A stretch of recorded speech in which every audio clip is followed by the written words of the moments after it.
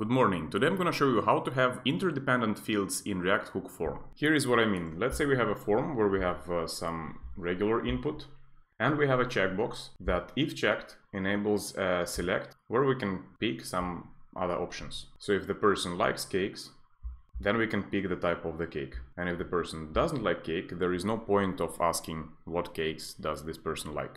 Now, when we select the values and then click submit, we will get an alert with all the form values. Let's look at the code. I'm starting with a fresh create React app project. First, we need to install React Hook form, yarn add React Hook form.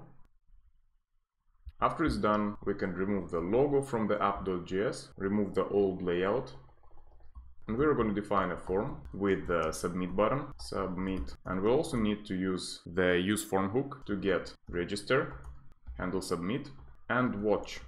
We will use the watch function to get the current form values, equals use form. Now we need to define the onSubmit function. OnSubmit equals a function that receives data, and then it calls alert JSON stringify data. Now we can pass onSubmit to our form, handle submit, onSubmit. And we can start working on the form layout. Our form will have an input with a label. Input with name, ID, name, ref, register. It will have a label.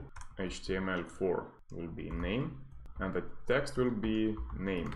Then let's create a checkbox. Name likes cakes, ID likes cakes, label text also likes cakes, and HTML4 likes cakes. Type should be checkbox, and we can go to our select. We only want to show the select if the likes cakes is true. So we're going to use watch to get the likes cakes value. Likes cakes equals watch likes cakes. We refer to likes cakes by its name. Now we can use the curly braces to check if likes cakes is true. Then we render a div inside of which we will have a label with text favorite flavor, and the select. ID should be favorite flavor, name also favorite flavor, and ref equals register.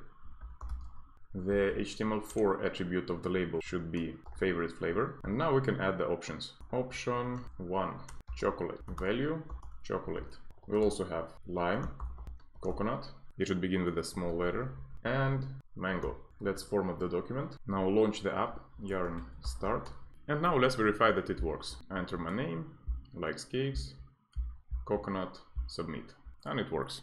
Thank you for watching this video. Let me know in the comments what React form library are you using, and also join my Discord server to pick the topics for the next videos. See you next time.